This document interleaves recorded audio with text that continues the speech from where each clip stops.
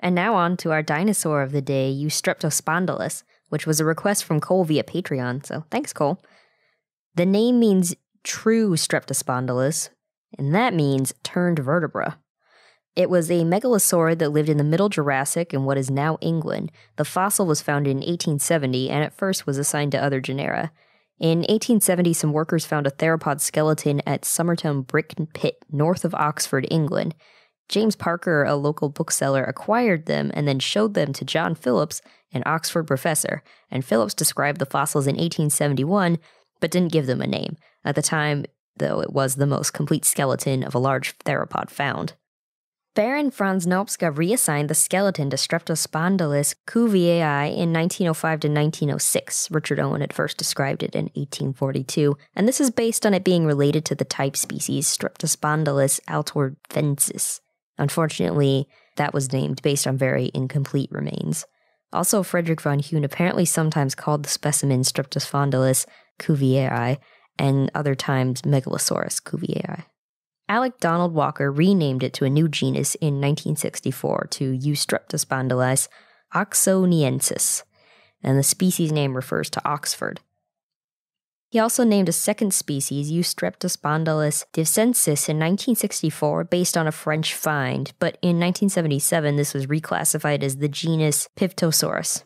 Eustreptospondylus is the most complete large theropod from Jurassic Europe so far.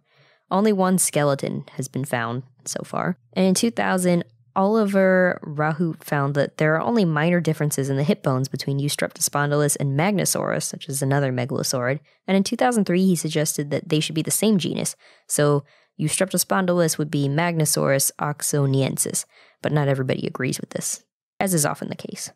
In 2010, Gregory Paul suggested it was the same as Streptospondylus altdorfensis. Rudyard Sadler published a modern description of Eustreptospondylus in 2008. It was found on an island and lived when Europe was mostly made of islands, so it may have been able to swim. But not everyone agrees on this, and some think that it was just swept out to sea when it died instead of swimming to an island before it died.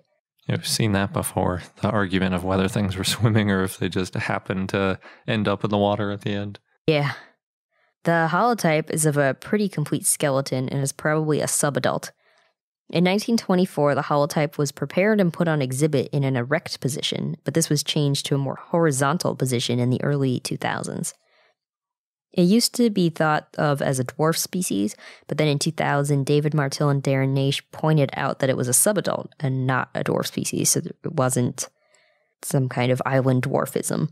Gregory Paul estimated that Eustreptospondylus was 15.2 feet or 4.63 meters long and weighed about 481 pounds or 218 kilograms.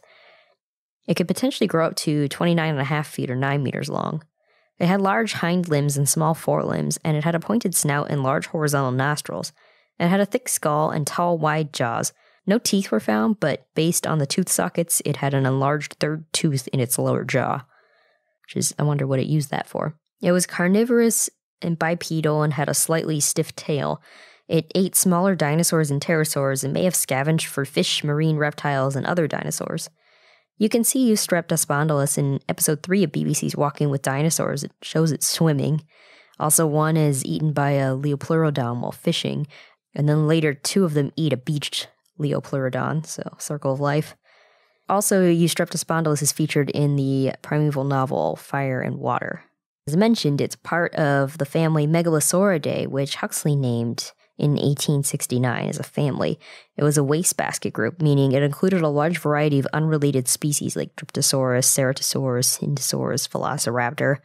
They tended to live in the mid to late Jurassic and in Europe, North America, South America, and Africa. They're cousins of Spinosauridae. Thomas R. Holtz offered an alternate group definition at one point, as all dinosaurs more closely related to Megalosaurus than to Spinosaurus, Allosaurus, or modern birds. They're primitive theropods, small to large size, with sharp teeth, and they had 3 claws in each hand. Big predators are usually harder to find than prey, so there's not too much known about megalosaurs.